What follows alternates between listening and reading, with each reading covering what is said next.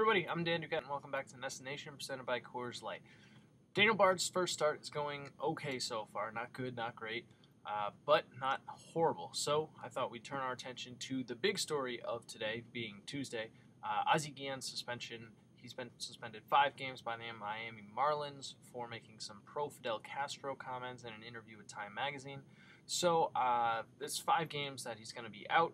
Don't want to get him into any more trouble, so I thought we'd ask our Twitter followers for some advice on what Ozzie can do during his time off. Here's what they had to say. Dan Sensale says, streak tomorrow's Blue Jays game. We had a fan around on the field. We don't want to encourage that kind of behavior, and I don't think that Ozzie would stay out of trouble by doing that. That would probably just, up the ante a little bit.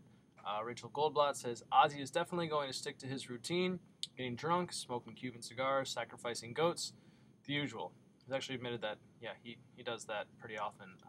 Don't know about the goats part. The other stuff seems to be his road game routine, so whatever works. And Dave Doran says, how about community service in the Miami area with Cuban citizens?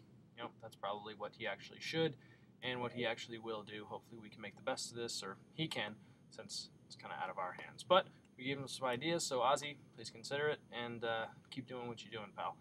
As always, you can catch up with what you missed online at neston.com/nation. Follow us on Twitter to live chat during the games, and send us your Coors Light Game Rule using hashtag CLGameRule for your chance to be featured on our website. Go Red Sox.